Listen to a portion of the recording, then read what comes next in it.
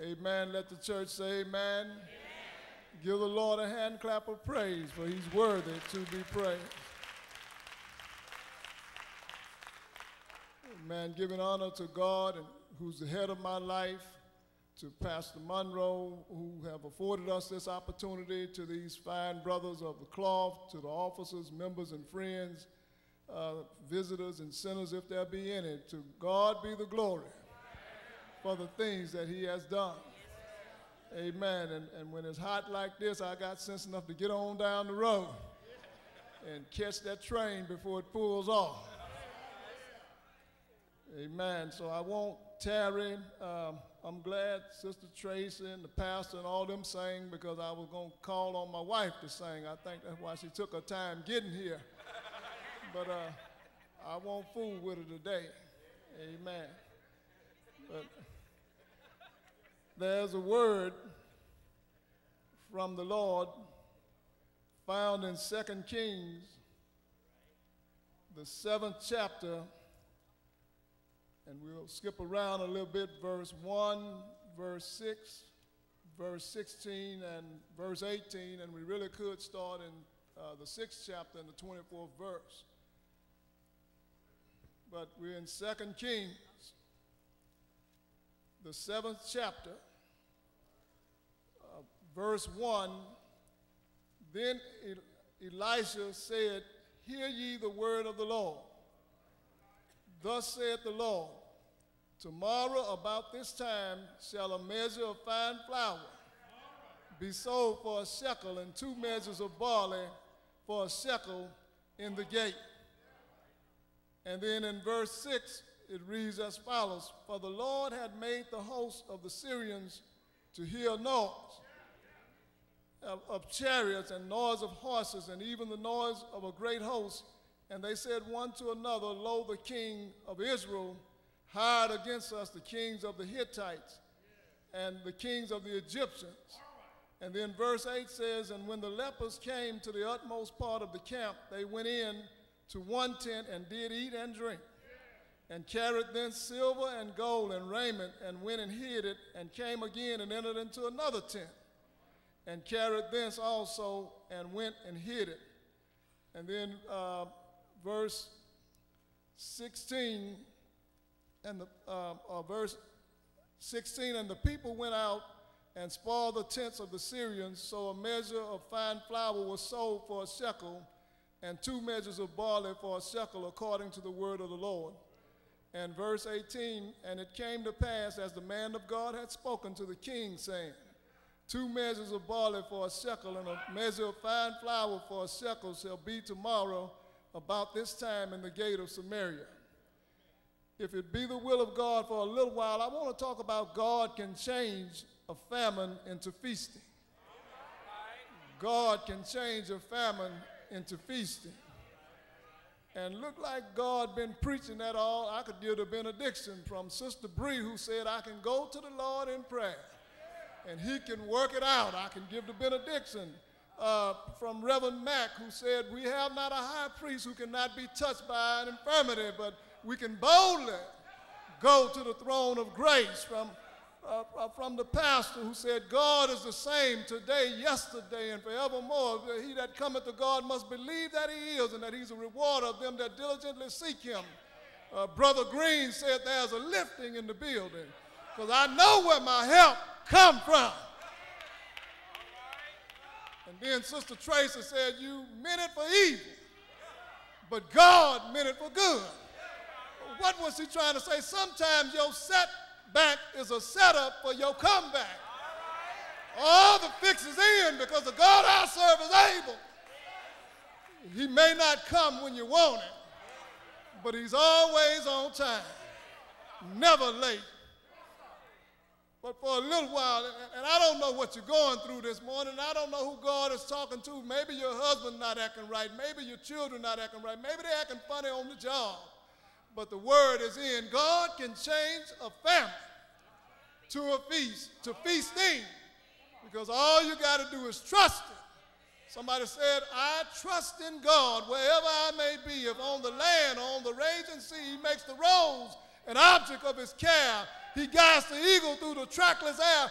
I know my heavenly Father watches over me. Somebody said, I trust in God wherever I may be.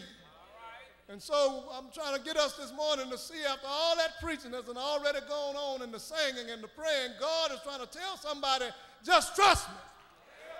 While you trying to figure it out, I done already worked it out. All you got to do is come out of where you are.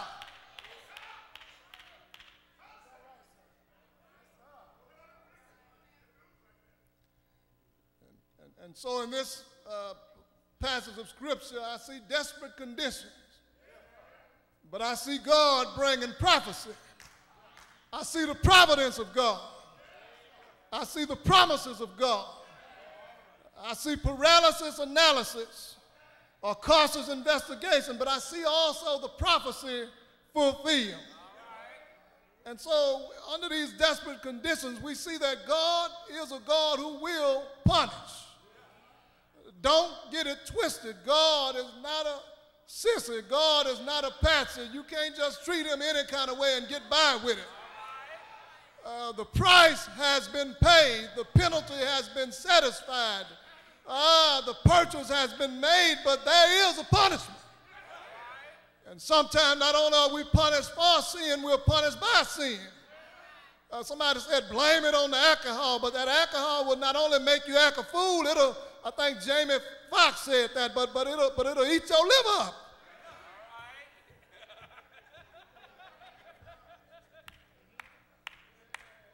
So sometimes not only are we punished for sin, we're punished by sin. But the Bible says, whom the Father loveth, he will chasten and scourge everyone. And it says, you know, if you don't know, he'll whoop you with a few stripes. But if you do know and supposed to know better, because Big Mama and them say, if you know better, you ought to do better. Then you'll be punished with many stripes. But in this punishment phase, we see that in verse 24 it says, after this, Ben-Hadad got all the fellows together and said, well, if I couldn't send that little group and do nothing with them, I'm going to get all the boys, and we're going to go up there to Samaria, and we're going to do something with them folks. But look like they ought to have learned when they went to Elisha's house and got dealt with that they wouldn't come back fooling with the people of God anymore. Brothers and sisters, there is an enemy. And I think that's why the pastor had Tracy to sing that song. But what he meant for evil, God meant it for good. We have an enemy. There's a war going on. And we need to put our war clothes on and get in the army of the Lord and fight till we have to die. Somebody said, I'm a soldier in the army of the Lord. We too comfortable. We at ease in Zion, and we want, you know, some people make things happen. Some people wonder what happened, and we just wondering what happened and letting things go on. But we got to get in the fight and fight the good fight of a soldier of Jesus Christ. And so this writer of Kings is writing to the exiles who were already in captivity, trying to let them know how they got there and some of the things that went on. And he said, you know, after this, they went by Elisha's house and tried to mess with him, and his little servant got all messed up, and Elijah said, Lord, open up his eyes so that he can see what I see. A lot of times what we see in the physical is the fruit, but the root is in the spiritual. And while we get all worked up and messed up, God already handling it. God already dealing with it. And when he opened up his eyes, he saw chariots of fire. And they came there because every time they tried to make a move, Elisha told the king what they was going to do. And look like if God keeps checking you and turning you around and trying to point you in the right direction, you ought to get it together or at least leave it alone. And they couldn't get it together or leave it alone and kept on fooling with God's children. And it's a dangerous thing to mess with God's children. He said, touch not my prophet, my anointed, and do my prophet no harm, because you're not messing with them, you're messing with me. Vengeance is mine, saith the Lord. And so this enemy of God and didn't have any sense, and he kept on fooling with God's people, and then he changed his tactics, and we have an adversary. He knows how to fight, and he'll attack you at your high point, he'll attack you at your weak point. It doesn't make him any difference. If you like hip, lips, and fingertips, he'll send it to you. You one that may not play the lottery, he'll let it get up to $1 million, to $200 million, and then you'll go to thinking. If he can't get you one way, he'll get you another. Paul said, every time I would to do good, evil is all around me. The things I allow not I do, and the things I do I allow not. But he know where you're weak at, he'll attack you there. If that don't work, he know where you're strong at. He'll let you get the big head thinking you all that, and you ain't that.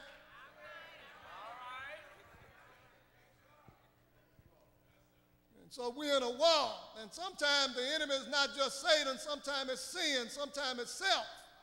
And Paul said, I'm the chief among sinners, and I have to beat myself daily, lest after preaching to others, I myself should become a castaway. And so we have to put ourselves in check.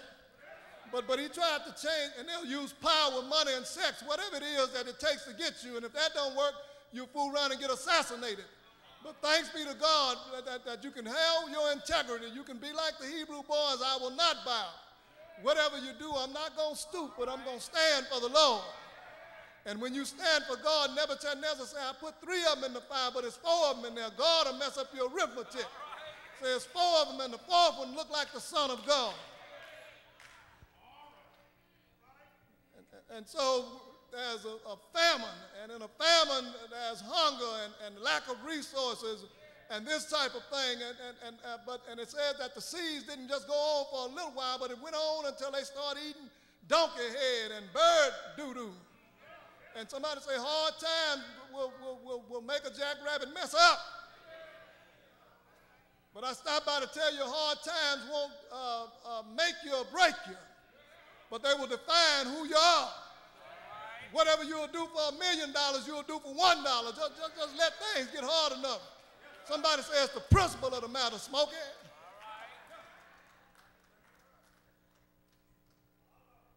So if you won't do it for $1 million, you won't do it for $1. But they were going through this thing, and in the midst of this famine, we see the king start talking crazy. When it gets tough, folk will start talking crazy. He started talking about God. He started talking about the preacher. But I have to give him credit. He didn't hide behind the wall. Sometimes when it gets tough like it is now, where are our leaders?